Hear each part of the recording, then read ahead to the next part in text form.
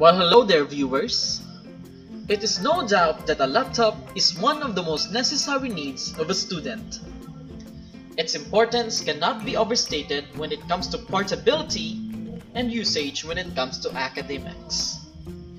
This is even more so when we are using the online mode of classes. The truth is, laptops and computers have become so indispensable in the life of students that not owning one could be proved difficult. Speaking of laptops, today we're going to compare the AMD A6-9210 processor with its Intel counterpart, well, in its benchmarking terms, the Intel Pentium D or B950. But before we delve deeper into the more technical part of this show, allow me to present a short background about the two brands. AMD or Advanced Micro Devices was founded in 1969 by Walter Jeremiah Sanders, a former executive at Fairchild Semiconductor Corporation. The company released its first product in 1970 and went public 2 years later. In the mid-1970s, the company began producing computer chips, starting out as a second-source manufacturer of computer chips. The company placed a great emphasis on quality and then grew steadily. In 1982, the company began supplying second-source chips for Intel Corporation, which made the microprocessor used in AMD personal computers. The agreement with Intel ended in 1986.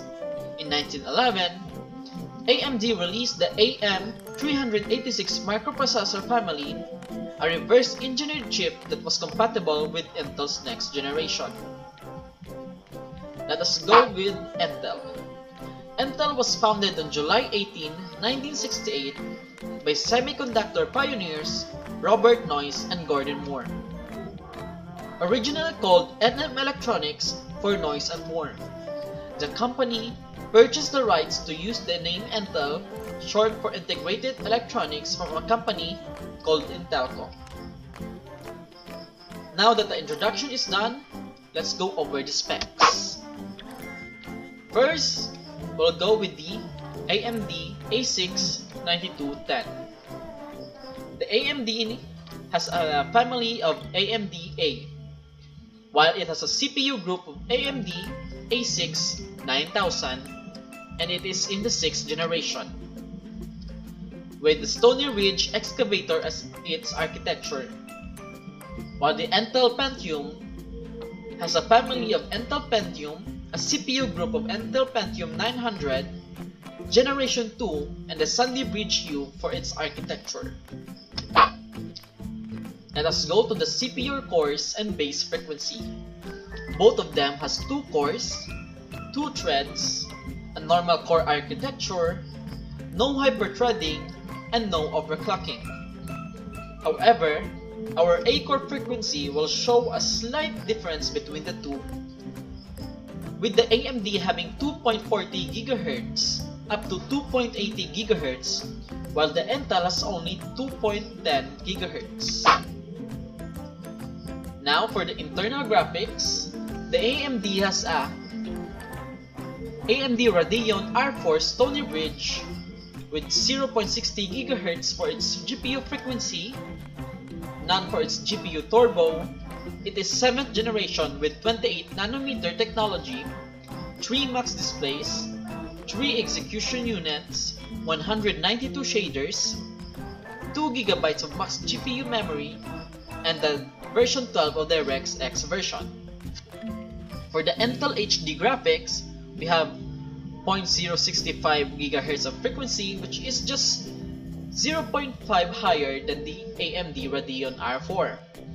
For its GPU turbo, we can notice that it has 1.10 GHz, while the AMD Radeon has none. However, AMD Radeon takes the lead in the GPU generation, with the Intel HD graphics having 6, while the AMD Radeon has 7. In the manufacturing technology, we can also see that AMD Radeon takes the lead with 28nm, while Intel HD has 32nm.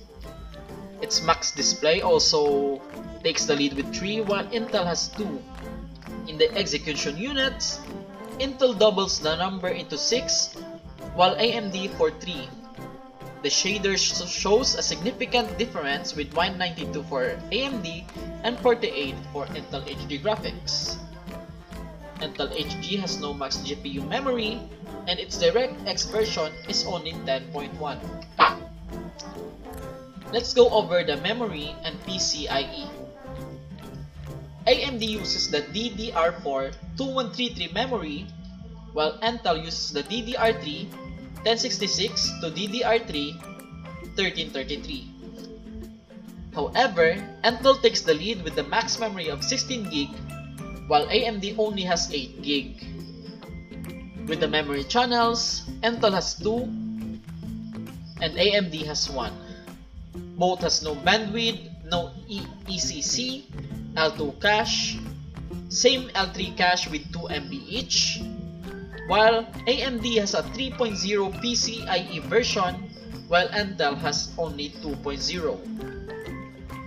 AMD has 8 PCIe lanes while Intel has 16.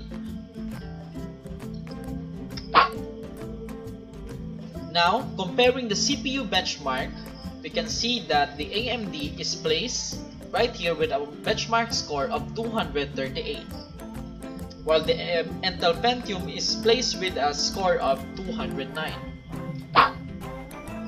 Now, for the most awaited part, the gaming test. Let us first start with GTA. As we can see here, the AMD Radeon R4 did a better job with the lowest settings at 30 FPS, high settings at 3 to 4 FPS, ultra setting to 0 to 1 FPS, quality HD with 144p to 0 to 1 FPS. The Pentium B950, however, with the UHD graphics did not fare well. As we can see, it has no FPS, so that would either mean that the game is not compatible or it does not open with this kind of processor. We'll go over next to the next game, which is Valorant. As usual, the AMD Radeon R4 displayed good performance with the low settings at 60 to 65 FPS, medium settings to 30 to 35 FPS, HD to 144p 7 to 8 FPS. The Intel Pentium B950, however, still did not show the same FPS. That would either mean that the game is not compatible with the processor or it does not open. Let us go first with the pricing and practicality. Since that the AMD is a SoC built-in integrated for laptops, we can always assume that it will always be cheaper than the Intel Pentium, which is a discrete CPU that is for desktops. Price-wise, the AMD is available for only 9,000 with as a whole laptop, while the Intel can come at a price of 2,000 to 5,000 with only the CPU. We can also see from the benchmarks and the gaming results that AMD performs way better than its Intel counterpart. But in the end, it all boils down to how we choose and what we choose. Thank you for watching, and I hope you have learned something.